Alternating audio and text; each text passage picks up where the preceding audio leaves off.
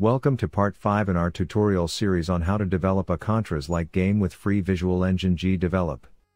This video should have included both the camera movement and the first installment of enemies.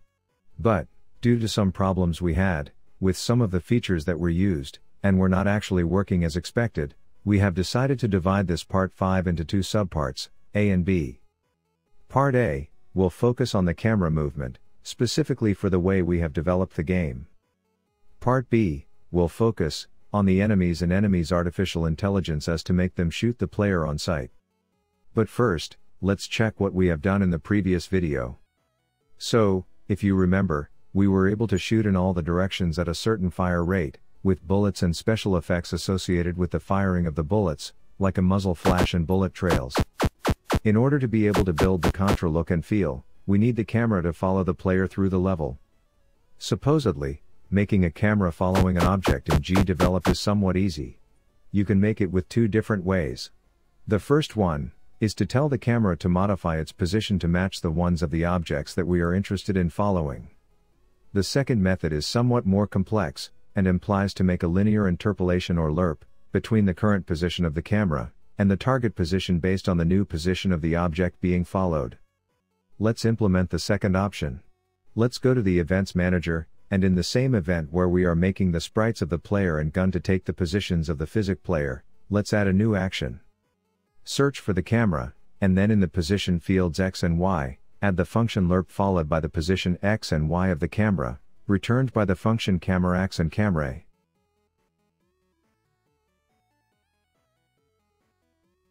After this, we need to tell which coordinates to follow, and we will use the transform positions of physic player. Finally, the system will expect us to specify a timer interval where to apply the interpolation between the positions. In this case we will start with 0.1. Let's copy the event and paste it again and customize the same information for the Y elements of the camera.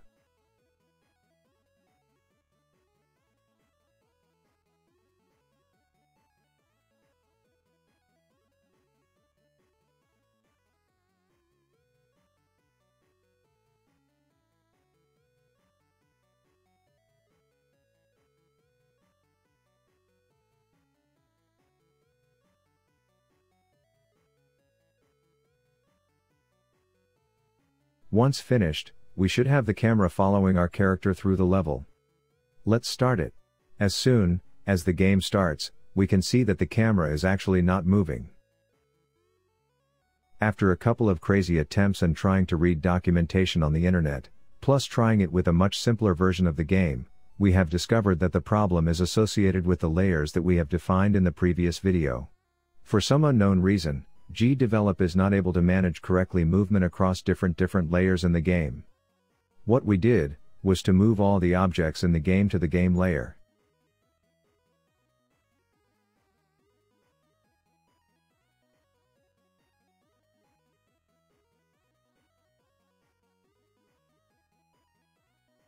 And then in all the functions, where we were actually required to put the name of the layer, fill it in with the layer where we want the effects to be used. So, in this case game.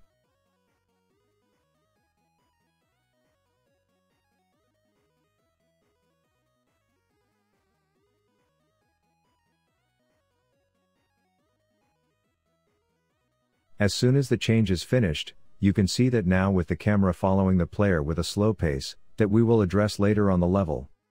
Let's try to see the overall feel of what we currently have with the original game, as to start placing the platforms in the right places and make sure that we are implementing the correct behavior.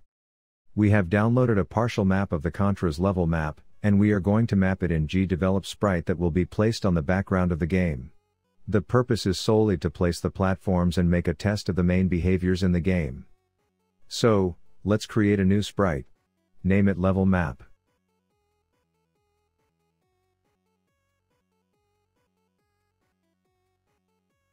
Click on the Add Animation button, and in the Explore select the map from Contra.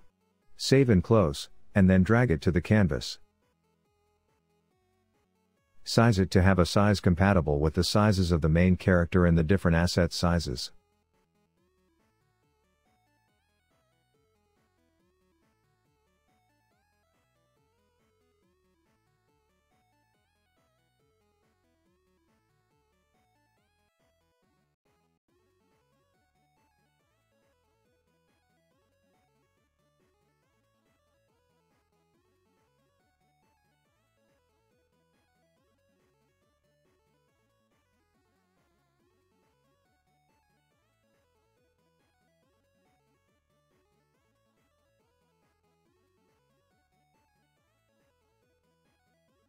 Drag the platform's objects to the place where Contra has its platforms. In the prototype, we have initially chosen the ground, but after it, we saw that using the references as soon as possible would make the task easier to replicate accurately their position.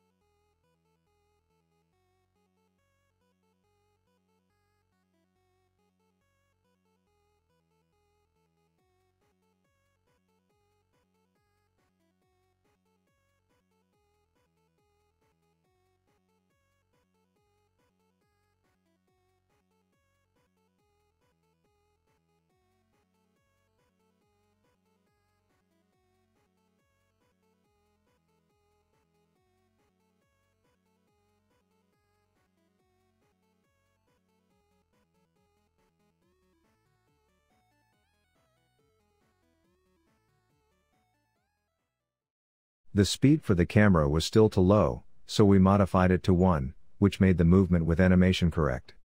The camera is following us, and we can jump from platform to platform. We have not yet implemented something that could cover for the water region at the bottom of the screen, so we will generate one for the next cycle. We have a fully shooting project with special effects that starts to look cool. In the next video subpart B, we will start setting the continue with the camera following and some of the first enemies. We hope that you have liked this video. If it has been the case, consider subscribing, giving a like and clicking on the notification button.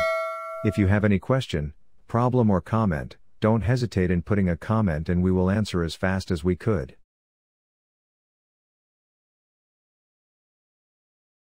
See you in the next video.